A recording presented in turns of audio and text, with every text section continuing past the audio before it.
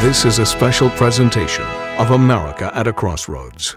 Pre 9/11, honestly, I was just a white guy living a white guy life. All my friends had names like Monica and Chandler and Joey and Ross. Then 9/11 happened, and I, for the first time in my life, became an Arab. And I'm happy about it. I mean, I've gotten to travel and perform in the Middle East. I've done shows in Beirut, in Haifa, Ramallah, and Dubai. It was fun. I was a hostage, but it was a fun, it was an amazing tour, you know. When the terror alert gets raised, we think about how they're going to affect us that night on stage. Could I tell this joke tonight? You know, should I mention I'm Arab? Maybe tonight.